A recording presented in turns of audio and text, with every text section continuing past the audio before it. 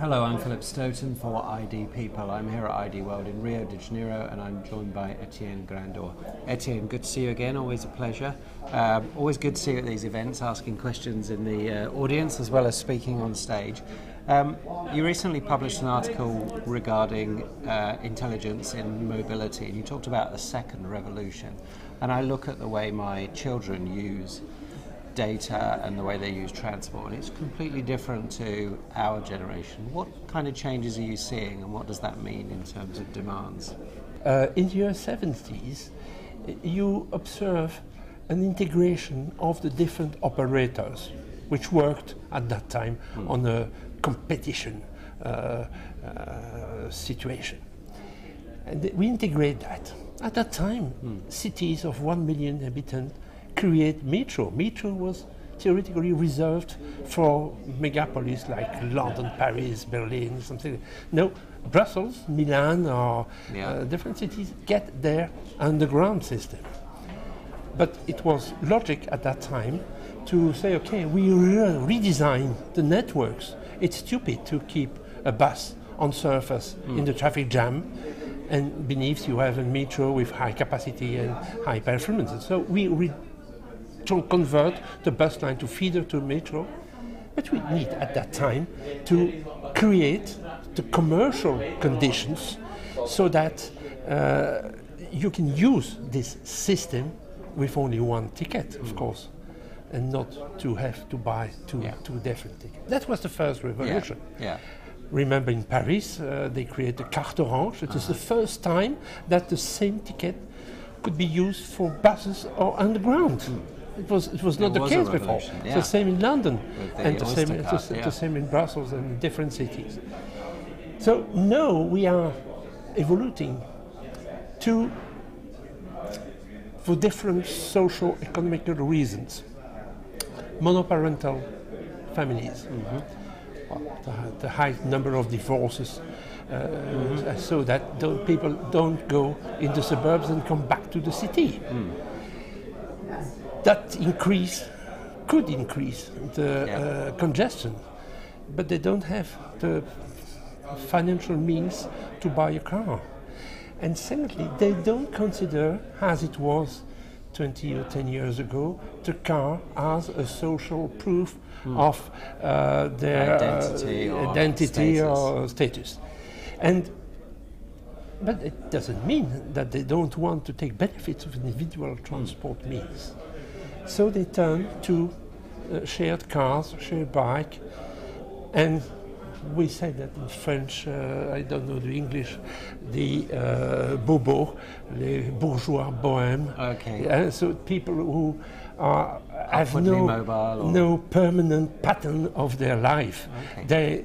They prefer to adapt. And, well, it doesn't mean that the smart card will disappear, because some regular people, regular user of public transport will remain, but the other one said, okay, today I go with my car to the transit car park facility along a railway station, a suburban railway station. I go to the city. Oh, but I have a customer arriving at the airport, so I hire a small electric car and I come back with this car and they discuss and so on. So the pattern of their mobility will be adapted according to the circumstances. And therefore, I think that with the possibility that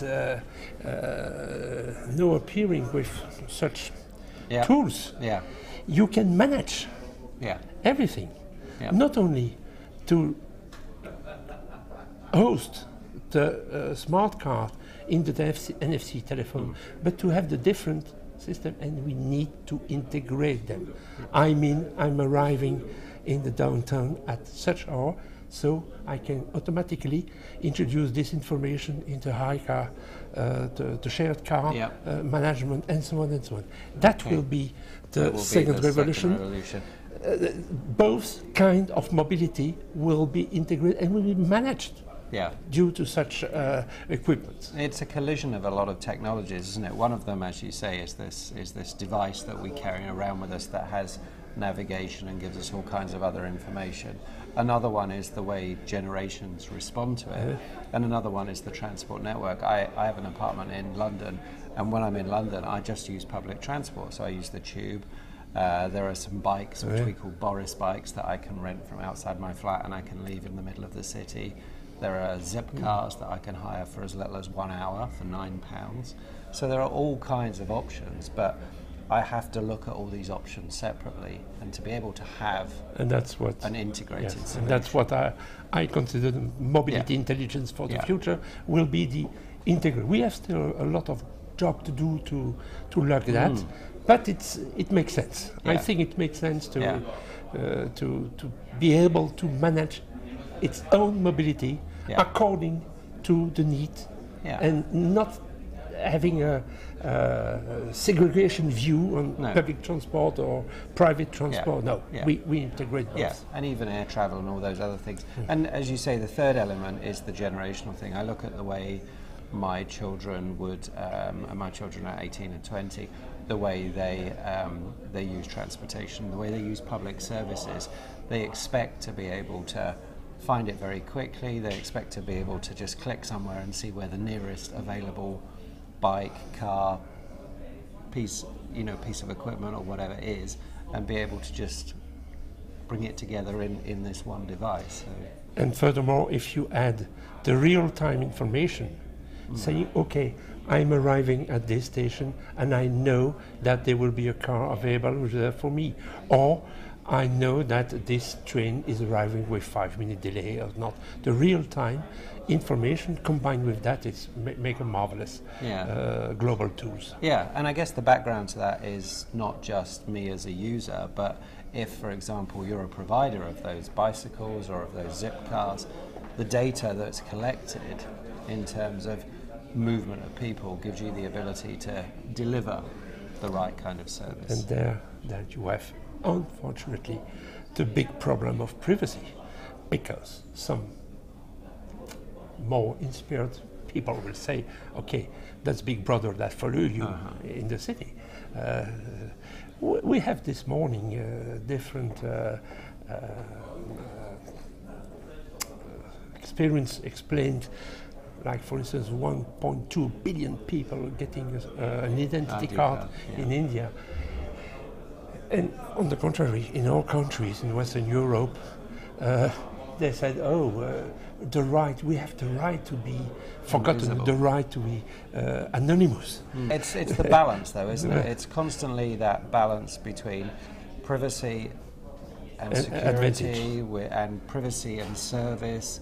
For example, the Indian one is a good example, because they are being able to reach services they haven't been able to reach before, and at the moment they don't seem to have that resistance. But in the UK, for example, we won't even accept, as a nation, we're struggling to accept an identity card as a obligatory thing, because we consider that to be an infringement of human rights. So there's a constant challenge, and it's but actually for my children's generation, they don't seem at all concerned that they're leaving this data trail. In fact, they're adding to it by tweeting, by leaving data on Facebook, by Instagram, by all these different tools.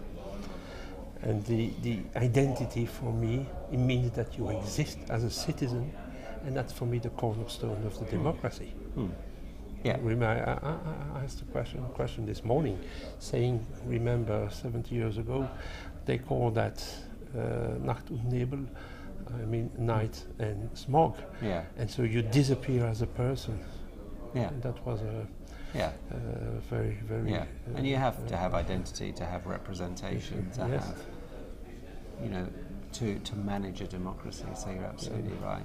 Okay, well, thank you, Etienne. It sounds like interesting times, and clearly there will be, this revolution will continue to gain momentum, and these things will continue to collide as we get more urbanization, more applications. I have a lot of program after my retirement at the end of this year. So now I'm going to let you retire, Etienne. Thank you very much for your time. Good to see you. Okay, good.